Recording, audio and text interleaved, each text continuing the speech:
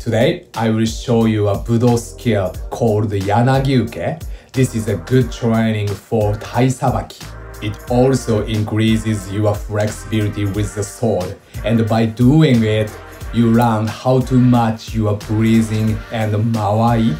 I'm KAZ, an actor, Japanese sword fighter choreographer and trainer from Japan. I teach Japanese sword fighting as a way to improve your body and mind harmony. Everyone is welcome.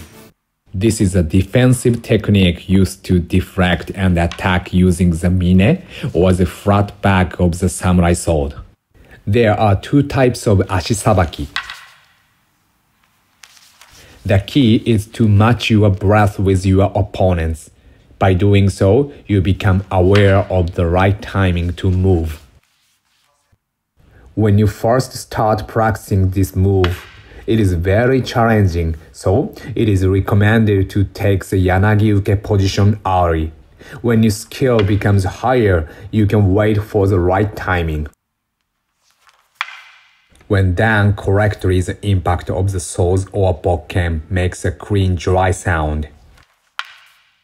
When performing Yanagi-uke, the difference between success and failure is a very fine line. It can come down to literally less than 1 millimeter.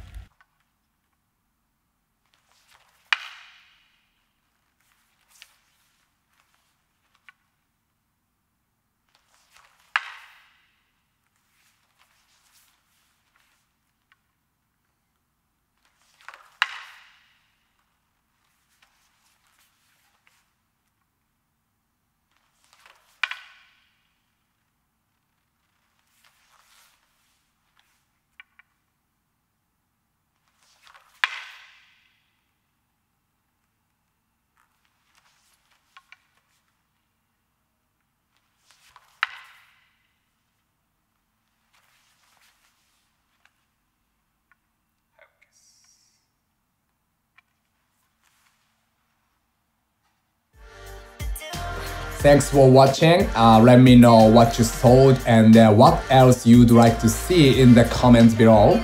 If you enjoyed this, please hit like, and if you haven't yet, please subscribe. Thank you for watching. See you next time. Bye bye.